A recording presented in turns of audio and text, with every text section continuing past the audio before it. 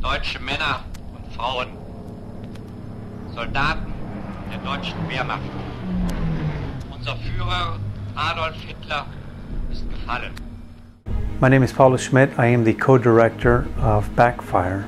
I've done numerous short films here in Corpus Christi, Texas, and Backfire was probably the hardest. I'm Cory, co-director of Backfire with Pablo Schmitt. So we decided to see if we could pull off a World War II era film on no budget. We wanted to create a World War II story. I'd read up a lot on Operation Paperclip and how the U.S. brought over many Nazi scientists to work for the U.S. government. And I thought it'd be a great idea to kind of incorporate that concept into Backfire and kind of tie it all up with Area 51.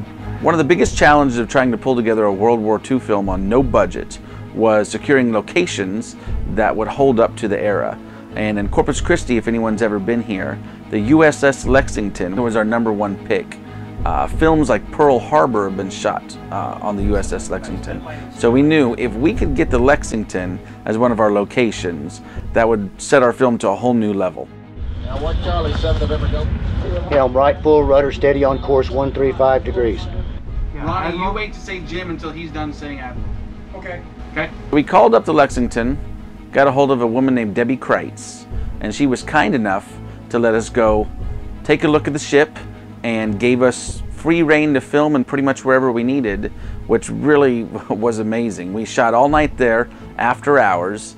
Jim, we've just been authorized to execute Operation Backfire. Backfire was entirely shot with Canon T2Is and these old Canon FD lenses, 50 and 85, 24, 35. Costuming was another big challenge, but luckily on the Lexington, the historian Cecil had a bunch of different uniforms that were authentic from World War II that our actors got to go in, try on. It was just like a prop house, a wardrobe house, and to him it was his job as a historian. But to us, it was a filmmaker's dream to be able to go through all this stuff and decide what our actors could wear. I think everybody had a really good time. The Lexington was a really fun day of shooting. A lot of preparation went into acquiring all the Nazi insignias for our two Nazi characters, Olgu's character and Sal's character. I spent some time researching different websites and uniforms and so forth, and finally was able to acquire all these insignias online to be able to complete their uniforms. It was tough, just myself and Pablo being the whole crew on the film. We were both camera operators, we were the directors, we were the sound guys, we were the grips, the everything. We did every job you could. It would have been nice for some help, but we really enjoyed being able to work together and work off of each other. We each, assigned each other, okay, you direct this part, I'll direct this part. But in the end, we were both all over the place and directing at the same time. I guess we were able to complement each other and come up with good ideas of how to shoot things. I happen to know Ray Pena that owns a 1929 Model A Ford. He helped me out on a previous film, so we gave him a call and seen if he could come out and just use his car for one quick scene. So we shot the car driving in the daytime, and we needed to make it look night or morning. So Pablo went in with some visual effects and darkened everything, added some headlights, and I think he did a really good job.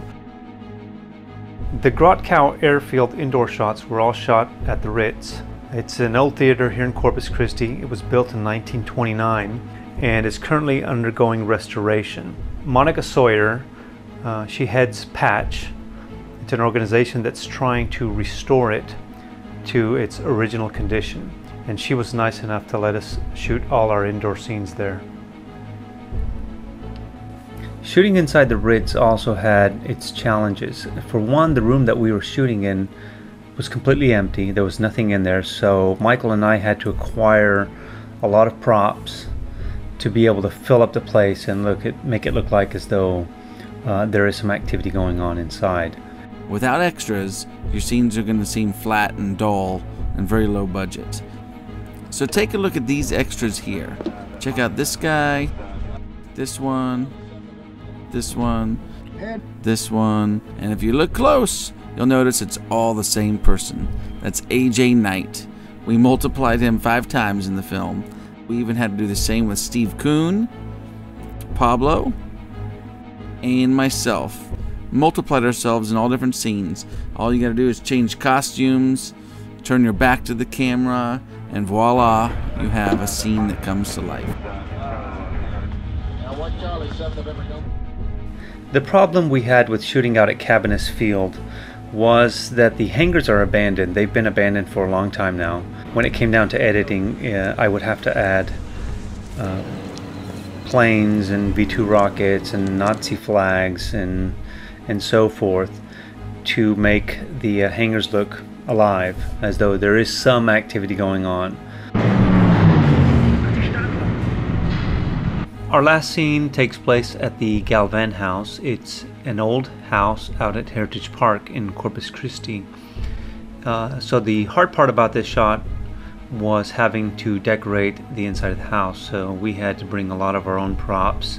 So, you know, we got a flag from the house actually. There's some bags in there that are just stuffed with teddy bears and foam and so forth. And the globe.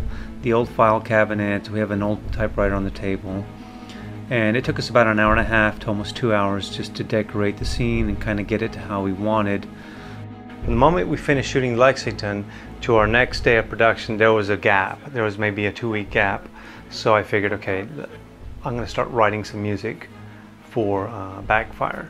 So I put the scene in and I watched it, and I knew I wanted something military, but at the same time kind of a little on the mystery side, a little bit on the heroic, on the epic. I was watching the edit that Michael had done of the Lexington scene, and I just started singing the melody.